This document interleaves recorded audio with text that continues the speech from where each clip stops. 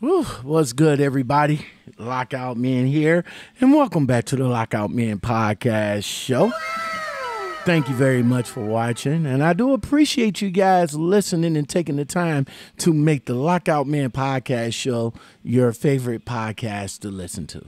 All right, so I got this Instagram. Of course, everybody has Instagram, but I got this trucking company that promotes their they promote on Instagram. Let me just put it like that. They promote on Instagram. And I noticed that this is an Ohio company as well. All right. I did reach out to this company and I wanted to, bring them on as, have a conversation. But they just recently got a new recruiter for the company. Now, look, trucking companies has to promote their company in order to entice new drivers or veteran drivers to come and drive for them. Now, what it is the three biggest things to a truck driver. Number one is money. Number two is home time. And number three is the miles. Or maybe I should rearrange that. Number one is the home time. Number two is the money. And then number three is the miles, right? Which is important to you guys? Which other than those three, money, home time, money, and miles, what else is important to you? Is it the type of equipment that you drive? Because that's important. That's important. A lot of companies that you apply for, they put you in these raggedy ass trucks that breaks down the second that you get it off the lot. And then what? You're not making no money. Because your money is based on the miles that you drive in that raggedy ass truck, right?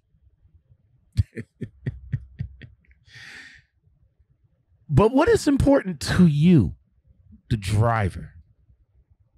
Is it getting with a company that always say that we treat you like family? Is that important? Another thing is, why? Why do every company say that?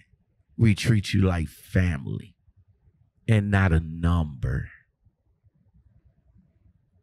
Even though they still need the number of that truck that you drive.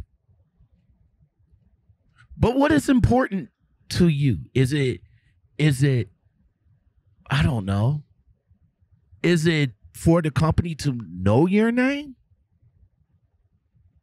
Hi, LaShawn. How you doing this morning? Hey, how you doing, dispatch? How you doing this morning? Oh, I'm doing all right, LaShawn. And yeah, is that important to you?